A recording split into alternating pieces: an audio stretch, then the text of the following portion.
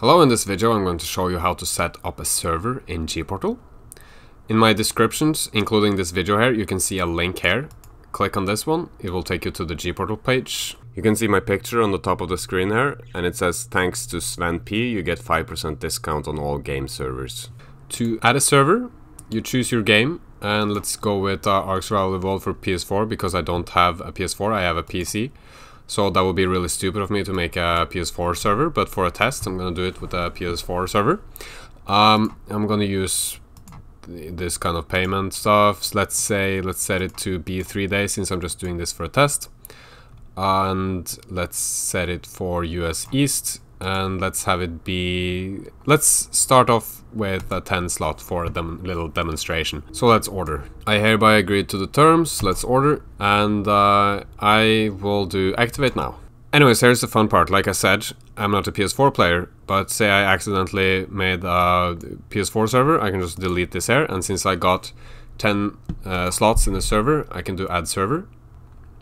And I scroll down to not PS4, and I do 10 slots, and there we go. Now I have ARK Survival Evolved for PC and not for PS4. Let's say I want to do something extra fun. Let's go edit Gamecloud.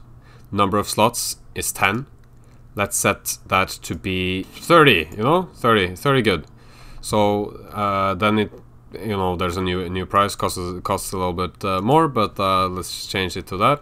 Now I can add a new server here. Let's scroll down and add a Conan Exiles server with 10 slots. No, let's go 20 slots. Now I've used 10 plus 20 equals 30 out of 30 slots, which means I don't have any other slots to use right now unless I delete some. I could just delete my ARK server here and go get another server.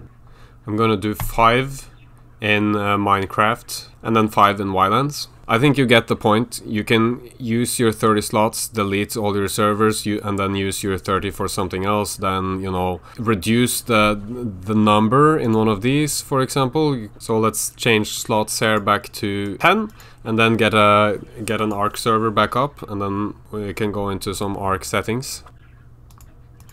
So 10 slot ARK server. Another setting you might want to take a look at. Here, expand runtime. Then I can just change the period here for 30 days. That would be $30. I'm not gonna do that though, but I'm gonna go into this server here and start it. Here you see it's installing. While it's installing, let's go to basic settings here just to take a little look at a few things. Let's call the server something random, you know. Let's set the map to be Valdrero. Server password and admin password, I'm not gonna set anything, but you see the option is here. The layout can be changed. I like to have 3 rows like this because it's quite a lot of these settings here, as you can see when I scroll down all the way. I press Ctrl F just to find the word harvest, and that way, harvest amount multiplier, we can actually make ARK playable. So let's set multiplier to 5. No, wait. 10, no, 100, okay, harvesting multiplier 100, then suddenly ARK is playable, there we go. And click save in order to save the changes. Click here to start your server, your game server is starting. This might take a few minutes. Now that it's installed, I can just click join server and open Steam client thing, and it will take you into your game.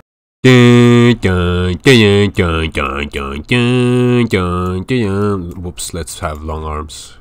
There we go, perfect. Human, creator, survivor, create a new survivor. Named Potato Man. I don't even know how to spell potato, but that's fine. Here's the Brontosaurus in its natural habitat.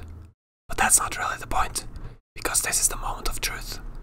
How many stones will I pick up? 100, bitch. 100. That means that it worked.